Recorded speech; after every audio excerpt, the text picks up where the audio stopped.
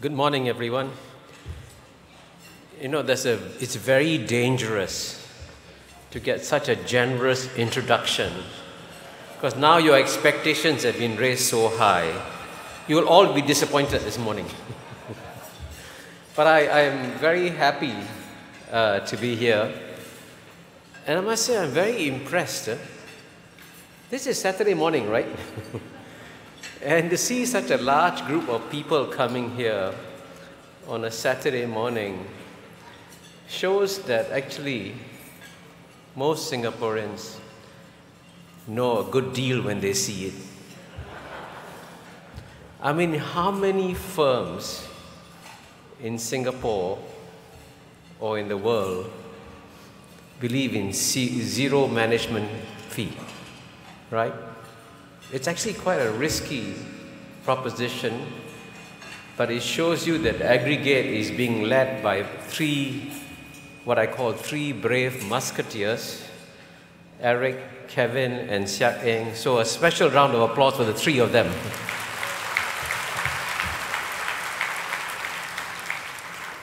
And let's hope that they continue to succeed and thrive in the coming years. But let me begin by assuring you that I'm not the guy who's going to speak to you on investment matters. But what I hope to do in the time allotted to me is to give you a good sense of where our world is heading. And we live actually in extremely interesting times. You know, I'm 70 years old. And I can say with great confidence, never in my 70 years have I seen a world as interesting as the one we are experiencing today. So that's what I'll try to explain to you. And what I'll do is divide my remarks into three parts. In part one, I'm going to explain to you the assumptions that I bring in trying to understand the world of today. In part two, I'll speak about the US-China geopolitical contest, which, by the way, is probably going to be the biggest geopolitical contest since human history began. It's an amazing drama that's going to unfold. And then in part three, I'll conclude by explaining why I still remain optimistic for the future. So let me begin with part one to explain the assumptions that I bring to the table. And there are three assumptions. Assumption number one is that the world is going to get better and better and better. Now, this may seem very strange to you. Fortunately, there's a lot of data that backs this up. I think some of you, I understand, have read my book, Has the West Lost It? And as you know, the book begins by describing how much the world has improved in the last few decades. Three examples. First example, in the area of war and peace, which is in some ways the most critical dimension of human welfare, right? Your chances of dying in an interstate war is the lowest it's ever been since human history began. And that's quite amazing, you know. For most of human history, most societies live on the verge of conflict. Today, interstate conflict is disappearing. And that is shown in the data of a number of people dying in deaths is going down and down and down. The second piece of good news. Since human history began, and especially since the end of World War II, we've been trying to eradicate extreme poverty. And in 1950, which by the way is not too long ago, it's 2 years after I was born, 75% of humanity was suffering from extreme poverty. 75%. Today it's less than 10%. And you can go down to zero by 2030. And I can tell you, when future historians look at our time, they will say, this is amazing. No period of human history succeeded in eradicating poverty, but we did it. Our generation did it.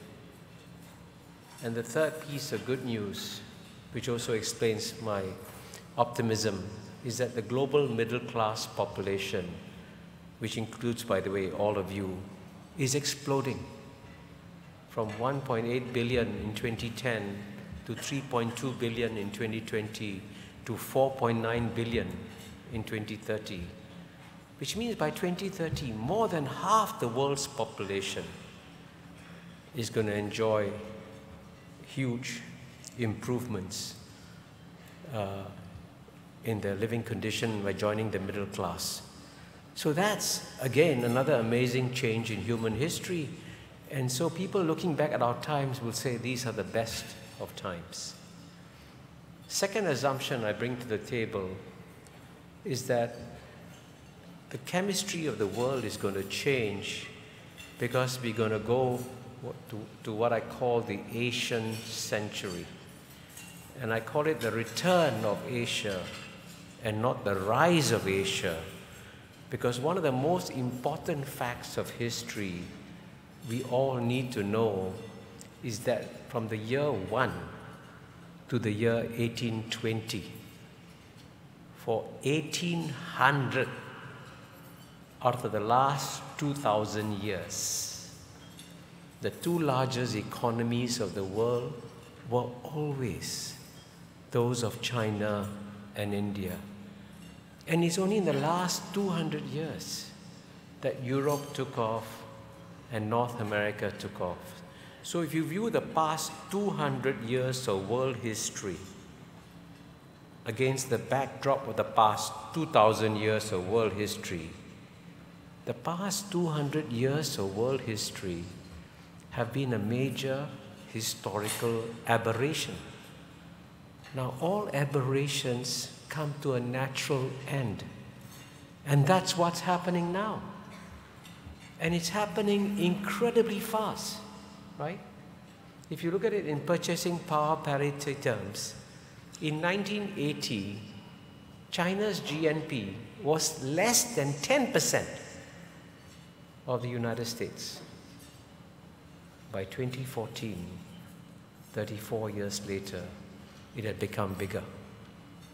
And if you look at it in nominal terms, America's GNP was 8 times the size of China in the year 2000. Today is 1.5 times. What an amazing transformation is happening in this world. So the Asian century is coming. That's the second assumption. And my third assumption, which in a sense reflects what I said in the first and 2 points, is that the world today is changing very fast. Faster than we imagined, faster than we planned for. And it's important to bear this in mind, because if you want to understand in a very fundamental way why we are getting strange phenomenon like the election of Donald Trump in 2016, and why we are having these troubles with Brexit, all these troubles are a result of the failure of critical elites, especially in the developed world, in America, in Europe, to explain to their people, hey, the world is changing. We have to change. We have to adapt. So just to give you a concrete example, since I'm talking a lot about US and China, in the year 2001, when China joined the WTO and suddenly injected 900 million new workers into the global capitalist system, you would naturally get what a famous European economist, Joseph Schumpeter, said. You would get creative destruction. Jobs would be lost, and jobs were lost. And so the populations in America and Europe got angry. And that's how Donald Trump got elected in 2016. There is a connection. So if you don't pay attention to the fundamental changes, you get into trouble. And what is especially bizarre, and I'm only going to make a passing mention of this, is that if you had asked me, even until 10 years, 15 years ago, which country is the most sensible country on planet Earth, I could have voted for the British, right? And I remember as a child, when I was born in a British colony here in 1948, and I lived under the British for at least 15 years as a British subject on my birth certificate, you had the impression that the British were this incredibly clever, superior race. 100,000 Englishmen could rule 300 million Indians in India effortlessly. They were so amazing. And today, the most sensible country on planet Earth, literally, may be on the verge of committing national suicide by undertaking an experiment which is very dangerous. Now, hopefully, Brexit will not happen. But the fact that just the sheer possibility that it could happen in 2 or 3 weeks' time is an indication how things have gone so badly wrong in the world. So that's what happens when you don't pay attention to the fundamental changes in the world. So all this now brings me to the most fundamental change happening in the world, which is, of course, the geopolitical contests between United States and China. And I can tell you that it'll be a very difficult contest to understand, because it will be a multi-dimensional contest. The US and China will be competing in so many areas, and each of these areas will be complex in its own right. And therefore, trying to figure out what's really happening is not going to be easy. But the way I can be helpful to you is to tell you to look at some significant dimensions that will guide the US-China struggle. And by the way, I'm writing a book on the subject, and I hope to finish it by June this year. And one thing I discovered, that the best way to understand a problem is to write a book about it. Because in the process of writing the book, you actually learn quite a bit. So what I'm sharing with you is an advance indication of what my book is going to say in June. So what I do in this book is to discuss 5 dimensions of US-China rivalry. First dimension, economic. Second dimension, political. Third dimension, military. Fourth dimension, cultural. Fifth dimension, primacy. And I'll explain what primacy is. So let's go dimension by dimension. Now, the economic dimension of the struggle, you have already seen, right? Donald Trump has launched a trade war against China. He has raised tariffs on Chinese goods. The Chinese have retaliated. Donald Trump has counter-retaliated. And right now, as you know, they're busy discussing the outcome, how to solve this problem, and it's ongoing. In fact, this week, by the way, Xi Jinping was supposed to meet Donald Trump in Florida to try and solve this problem. There must have been a hiccup. It's not happening. So that's an ongoing thing. But the big question is, who is right And who is wrong in this trade dispute? And then again, here too, there's no simple answer. Because if you talk to the economists, for them it's very simple. Donald Trump is wrong. Bilateral trade deficits are not the result of China cheating in any way. Bilateral trade deficits are the result of economic competitiveness of different economies. And you never solve a bilateral trade deficit through raising tariffs. And I can tell you, in preparation for my book on US-China relations, I spent last year on sabbatical. I went to 6 universities. I spent time in Harvard. I met the best trade economists in Harvard, Robert Lawrence.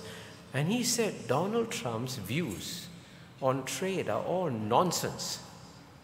If Donald Trump sat for a first-year economics 101 trade economics exam, he will fail. But yet he's president. But what's shocking is this. Even though his policy is completely wrong, he is getting a tremendous amount of support from the American body politic. And you all know how divided America is today. In fact, in all my years of observation of America, and I've been going there for 3 to 4 decades, I've never seen America as divided and as polarized as it is today. But there's only one issue that brings together the Democrats and the Republicans. They come together to support Trump, to bash China. Now that's a very telling indicator. The policy is flawed, but the people support Trump. Why?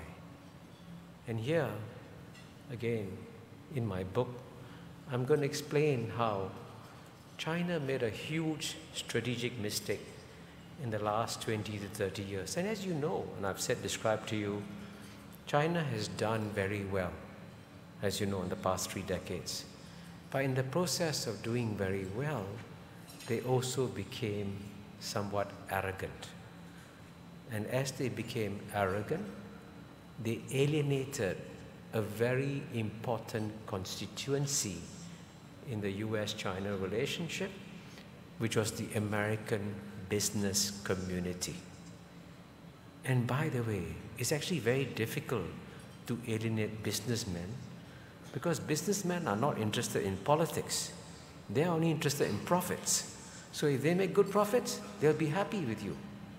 And yet, the American business community, including firms that were making money in China, began to turn against China. And the reasons are, again, complicated. They felt that China was competing unfairly, giving subsidies to Chinese firms, taking away intellectual property from American firms, and so on and so forth. So the net result of this is that when Donald Trump launched his trade war against China, the American business community, which in the past used to say, no, don't launch a trade war against China, I will lose. Today, the American business community is keeping completely quiet and say, go ahead, bash China. And that's why the situation is as bad as it is on the economic front. So the big question, therefore, is how will this turn out? What will be the result? And here, again, you cannot predict what the result is going to be because it is not clear what the game is. Now, there are 2 possible games at play here. In the first game, if America wants to reduce trade deficits with China, it can be done. The Chinese are more than willing to buy more soybean. They'll even buy the Boeing planes that nobody wants to buy nowadays, right? So They will make concession after concession, and they have offered it to reduce the trade deficit. And the Chinese actually thought that that would work, that would solve the problem. But that is only if it's game A. But it could be game B. Now, what is game B? There are a lot of strategic thinkers in America who think that it will be very dangerous for America to become the number 2 economy in the world. So they're thinking of ways and means of slowing down China's growth. And how do they think they're going to slow down China's growth? They believe that the best way to slow down China's growth is to gradually decouple the Chinese and American economies. So for these strategic thinkers, the game is not about trade deficits. It's about how you detach the 2 economies. And if you want to detach the 2 economies, you don't want a deal. And that's why you cannot be sure whether a deal will take place. But at the end of the day, if you ask me to take a bet, I would take a bet that some kind of deal will take place. And I'll tell you why. Because in the Donald Trump administration, what is really strange is that the most pragmatic member of the Donald Trump administration is Donald Trump. And he, at the end of the day, because he's concerned about getting re-elected, he wants to make sure that the polls make him look good. He wants to make sure that the economy does okay, so he may make a deal. But I must say he's a tough negotiator, and so it'll be lots of bounces on the road before we come to a deal. That's only one dimension. Now let me turn to the second dimension. And I'm looking at the clock, so I better hurry up. I think I'm talking too much. On the political side, the second area of contestation is a much harder area to find a solution, because in economics, as you know, at the end of the day, you can have a win-win solution. You win, I win. You make money, I make money. So we make a deal. But politics is a zero-sum game. And here, the Americans, because of their exceptional success over the last 200 years, have assumed that in human history, there's only one road to take. As countries grow, as they develop, they become more democratic. And indeed, when America began its policy of engagement with China, American leaders, including Bill Clinton, said, hey, let's engage China, let's trade with China, let's open up the Chinese economy. If we open up the Chinese economy, we open up Chinese society. If we open up Chinese society, China will become democratic. And trust me, very senior, thoughtful, well-informed Americans believe this. So they had this expectation, hey, China's GNP growing. China will become more and more democratic. But as you know, the opposite has happened. China has been growing. China hasn't becoming more democratic. In fact, the Chinese Communist Party is becoming stronger and stronger. And Xi Jinping has just announced there'll be no more term limits on him.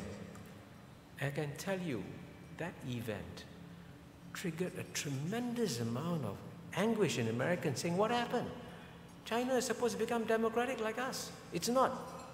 And that also explains why even what I call progressive, open-minded American thinkers have become disillusioned with China. So the question is it fair for the Americans to have this expectation. And one of the points I'm going to make in my book is, why is it America, a country which is only 250 years old, less than 250 years old, with only 300 over million people, the Americans think that they know better what is for China, which probably has a 3,000-year history and a population 4 times larger.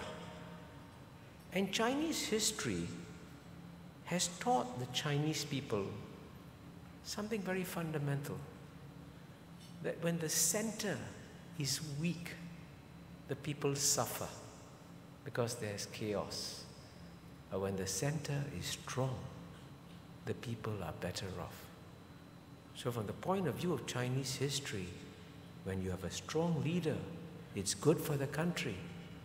And so at the time when the Chinese people say, hey, good, we have a strong leader, the Americans are saying, what's wrong with you? Why don't you get rid of your strong leader? So you can see this clash here of different views. And this one, I expect the misunderstanding between US and China will continue to grow on the political front. It will not be easily resolved anytime soon. The third area where you're going to get very dangerous competition is in the military dimension. And by the way, throughout history, when the world's number 2 power, which today is China, is about to overtake the world's number 1 power, that's the point in time when you can get war between number 1 and number 2. And indeed, a Harvard professor I met in Harvard, Graham Allison, has actually come up with a book. It's called Destined for War, and he predicts in his book, and he literally says, war is more likely than not between US and China. So let me give you some good news. There will be no war, for sure. Because, and here, paradoxically, we can thank nuclear weapons for this, because if you have a war between US and China, and it escalates to a nuclear war, you have 2 losers and no winners. So if the US and China go to war, India will win, Russia will win, Japan will win, US and China will lose. So that's not going to happen. But despite that, there will be close shaves. And you can see in the South China Sea, and frankly, this is why Singapore has got to watch this situation very closely, because we may get tugged into this inadvertently. So we've got to watch this area very carefully and do our best to persuade the US and China not to have too many dangerous maneuvers against each other. And here I'm going to mention in passing, okay? I'm going to mention a few points that you should watch carefully.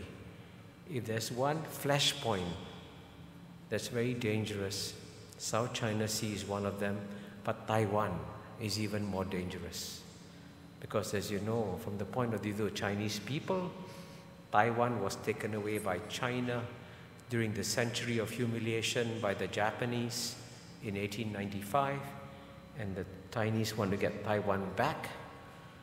They're not going to get it back anytime soon, but if Taiwan declares independence, then the chances of war become very high. So this is an issue that you've got to watch very carefully. And you see, up to now, all American governments have been very careful on the Taiwan issue. But the Trump administration could be playing dangerous games on the Taiwan issue, and that's a point of danger you've got to watch. Now, the fourth dimension is the cultural dimension. And this is in some ways the hardest dimension to speak about, because everything I've said to you so far has been on the assumption that United States is a rational actor, China is a rational actor, and you have 2 rational actors trying to find deals and accommodations with each other.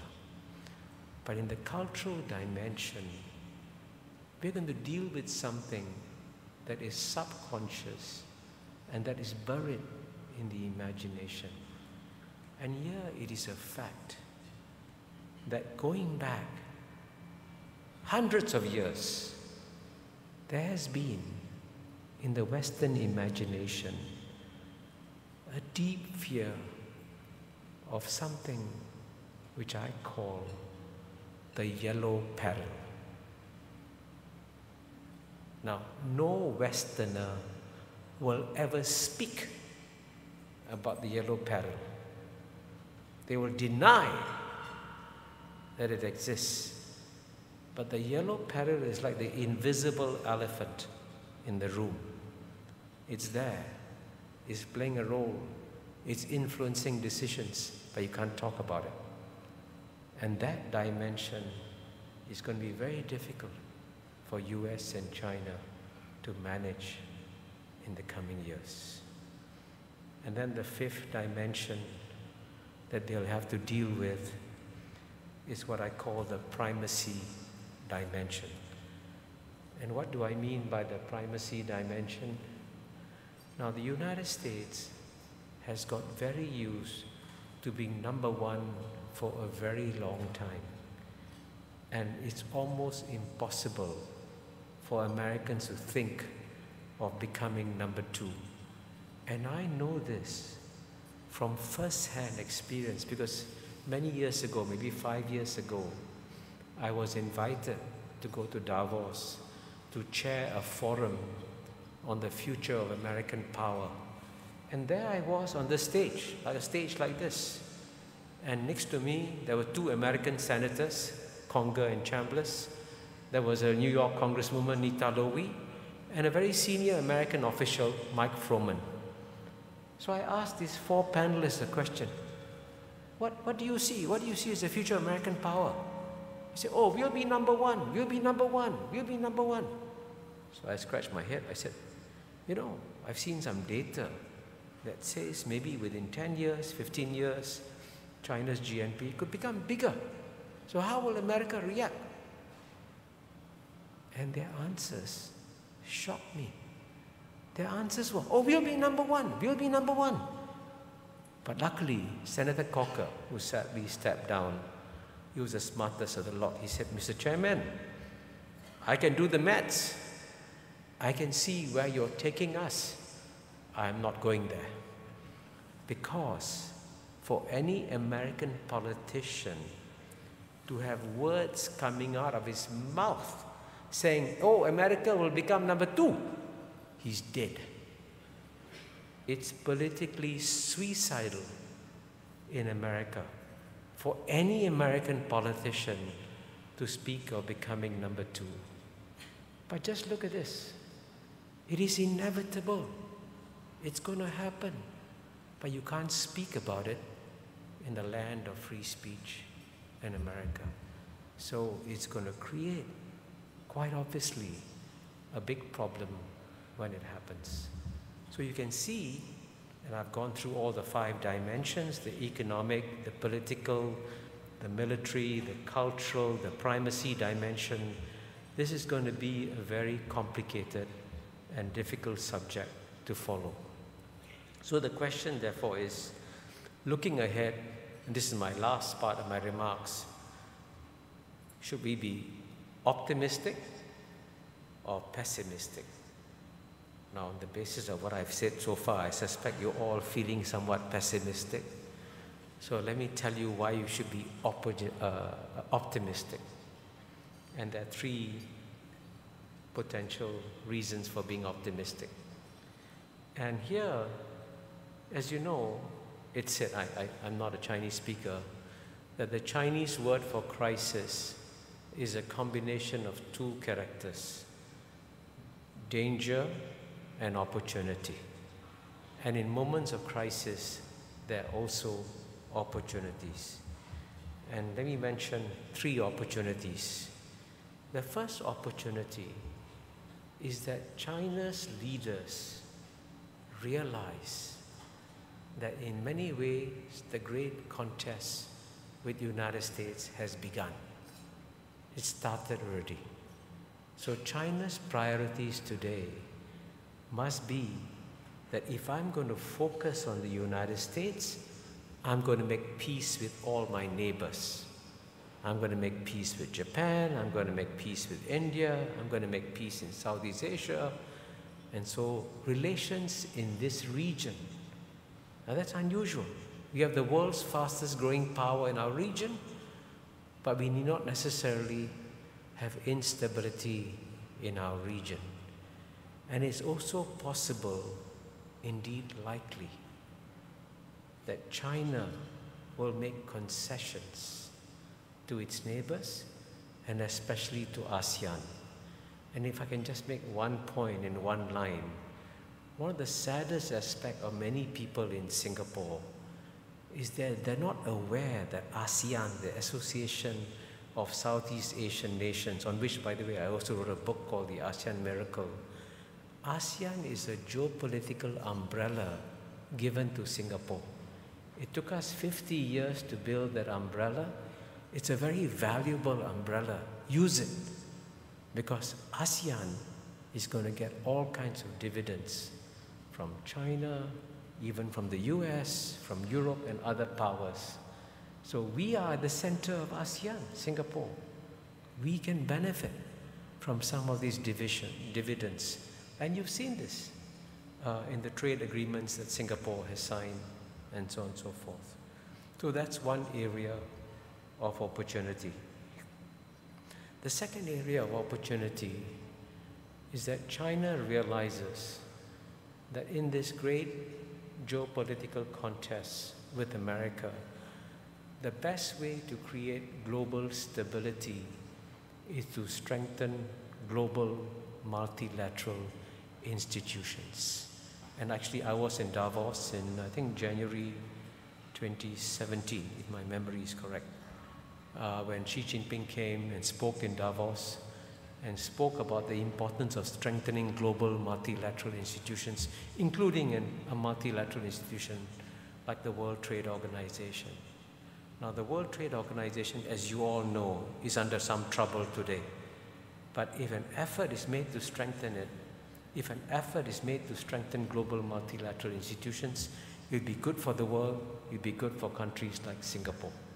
Because as you know, we are the most trade-dependent country in the world. Our total trade is 3 times the size of our GNP, so we will be the first beneficiaries if global multilateral institutions are strengthened. And the third reason for optimism, which also builds on the first two, is that China will also launch all kinds of initiatives to keep trade and investment growing. And if you want to know, for example, why China set up something called the Asian Infrastructure Investment Bank, AIIB, why has China launched the Belt and Road Initiative, all this, it could be for economic reasons, but it's also driven by the geopolitical contest with America.